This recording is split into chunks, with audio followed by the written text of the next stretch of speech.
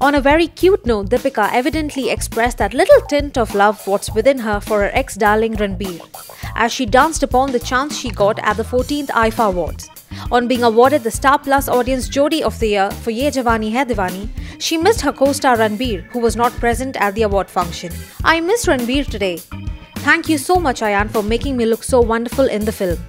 I miss you and I love you," she said on receiving the award. Oh, so this is the reason why RK Tattoo is still rocking her spine.